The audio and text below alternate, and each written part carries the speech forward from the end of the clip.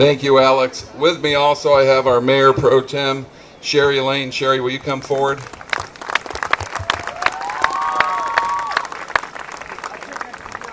We're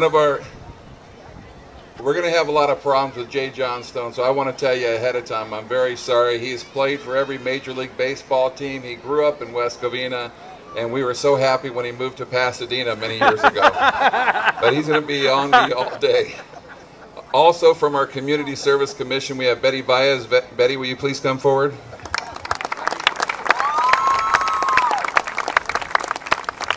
She's a longtime commissioner and a longtime volunteer in our community. Our Deputy City Manager, Chris Freeland. Chris.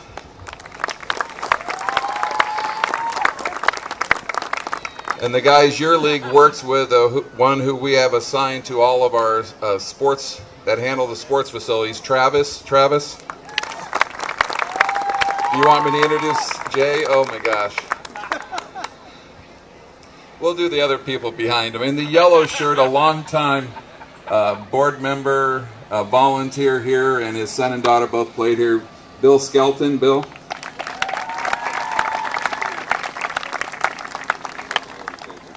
Oh my gosh. And another board member, and they're above the board member. They're the district reps or whatever the zone leaders are. Steve Lang, another, both West Covina residents. Steve Lang. This guy I'm about to introduce, he played where the City Hall and courthouses, that used to be West Covina National Little League many years ago. He played there in, I'm not sure what years, 1908 through 19... but grew up in West Covina. Jay played 20 years in major leagues, a feat accomplished by few players. He played on 8 divisional title winning teams. He has 4 World Series rings. He has a lifetime batting average in the World Series of 435. He holds the highest batting average in National League Championship play of 778. In 1976, he was the 10th in National League batting with an average of 318. In 1977, he led the National League in hitting with 329, but missed the batting title because he was 12 at-bats short. He authored 3 best-selling books, 2 of which made the prestigious New York Times bestseller list. He has broadcast games for Prime Ticket, ESPN, KABC Radio, the Yankees, the Phillies, Fox Sports, the Pac-10, and the Big West. He was the host of 3 different networks and nationally syndicated TV shows and appeared in several commercials and movies. He has also hosted several radio shows. He has traveled the country as a corporate speaker, giving very, very numerous talks and motivational speaking. If he can only tell you the one story when he was in the training camp with that nurse and having to do the test, you can do that here today. His company, Sports Things and More, works with 350 to 400 nonprofits each year to help raise money by providing items for silent and live auctions. ST&M also books athletes for events, sorry the wind's blowing, on baseball clinics for kids and one-day baseball fantasy camps for adults. In 2010, Jay became the national spokesperson for Hope for Heroes, an organization based in San Antonio, Texas, that raises funds for our troops who are wounded in action. In the near future, Jay will be the host of a new radio sports show, The Jay Johnstone Show. He's been a Paul Harris Fellow in Rotary for 28 years, and he's just a personal friend of ours, like I said, a longtime resident, and one of the great players in our city's history, Jay Johnstone.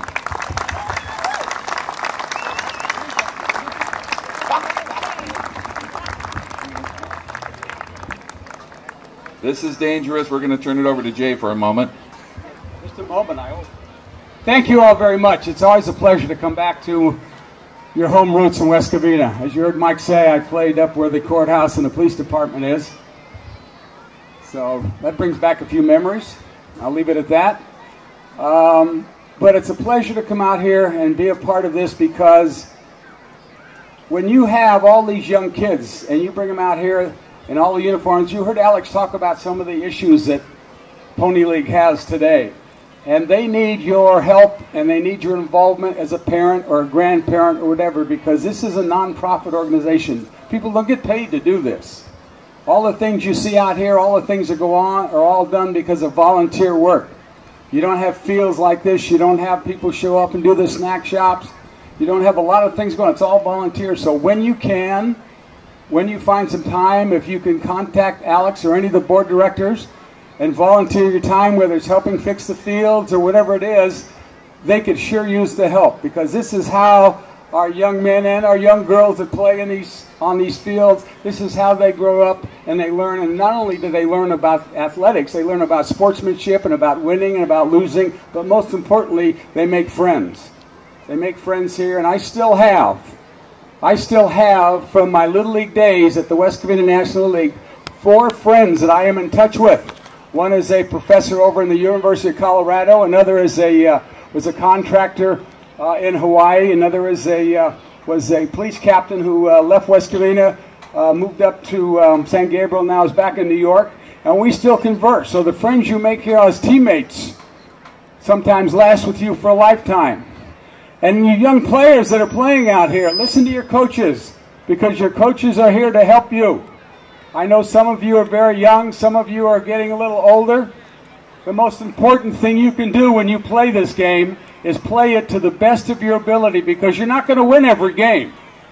There's going to be a lot of times where you make mistakes and you lose games, but that's the fun part about baseball. You can always come back the next day or the next weekend and play. So listen to your coaches and what they have to say.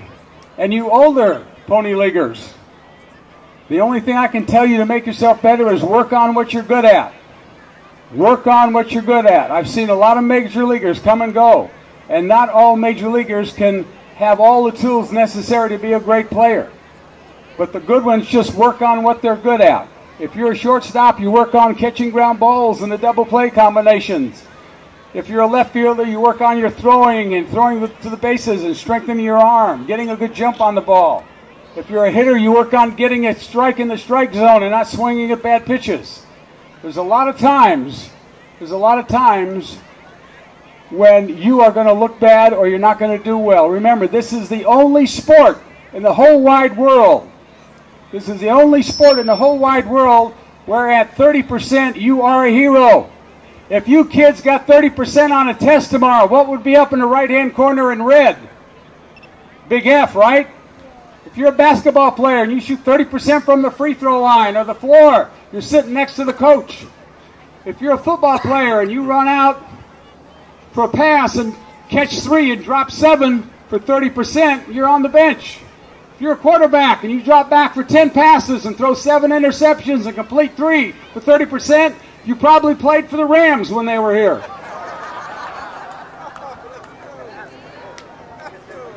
Every other sport in this world, at 30%, you are a total failure. In baseball, you are a hero.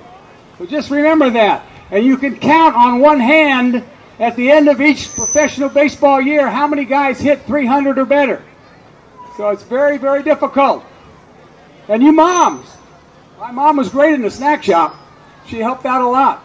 And I always thought my dad ran the baseball side of the family, because he would coach and he would do the things that most fathers like to do and come out. And one day, the umpire didn't show up, so my dad as a coach volunteered to be the umpire.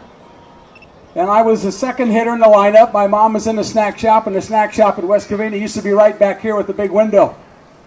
And so as I approached the plate, I looked at my dad. I didn't say anything. I got in the batter's box, and I stood there, and the first pitch was thrown, was a foot outside, and I hear, "Strike 1!" Now, in my heart, I knew that wasn't a strike.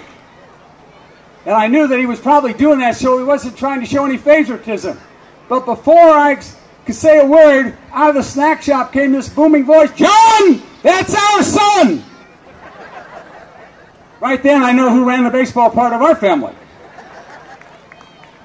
But please do get involved. And as Alex said, if you have problems, don't yell at the kids. Don't take it out here.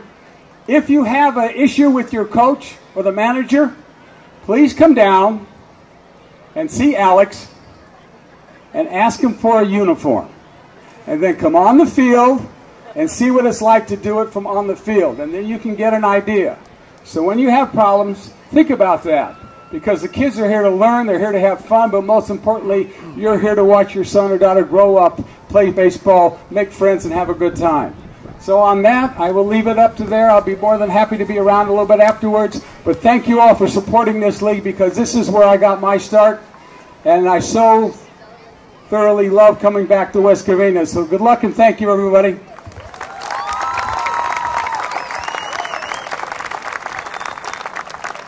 The story Jay doesn't want to tell you about, every year you have to do a urine test in Major League Baseball. Well, no, you'll take it too long. So before he went and did the urine test, he filled up his bottle with apple juice. Okay, they went and tested it and said, Mr. Johnstone, we have a problem with your test. And he goes, I don't understand what the problem is. So he took the bottle and drank it. And the nurse passed out. So it was just great that Jay is one of the comedians. But on behalf of the city of West Covina, we truly want to thank you all for coming out here. As a private citizen and business person here, I've been involved in this league for 34 years, from my days when I owned the dairy and also the pizza parlor, who's still one of your sponsors. We just greatly appreciate everything you guys do here as a league, parents, volunteers, and the kids.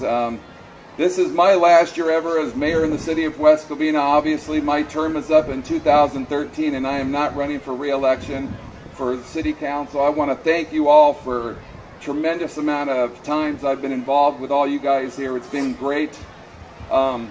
We have a lot of things going on in the city, and I'll talk about some of the things we have going on. It's like these lights here. When we put the lights on the Mustang field, we get threatened all the time by different people because they disagree. We lit every field. At every park, at least one team has one lit field. We were threatened by recall for doing that at every park we did this at. And this was to encourage families to spend time with their kids so you could actually have night games. And your particular field already did this. The parents paid for it here. On the Bronco field, this was done by your league at your expense. The city lit the other fields throughout our city, and it's one of those things you have here. No matter what you do these days as a politician, you're terrible and you're wrong. I'm going to say we do our best. We have a great city, and I want to thank you for everything you guys contribute, because we've known Alex for years. We just inducted Alex into our Walk of Fame at Big League Dreams, and it was great. We appreciate Alex for all you do and the time you put in. For the kids, we want to wish you the best of luck out here. My son played here, and I do appreciate being a parent from this league, how great this league is, and that's why my son enjoyed his time here. As he has grown, and he is 6'6" now, he doesn't really play baseball anymore. He plays basketball, but it's been a great league. Kids, I want to wish you the best. This is the best. Treat each other with great sportsmanship, and thank you very much for coming out here today.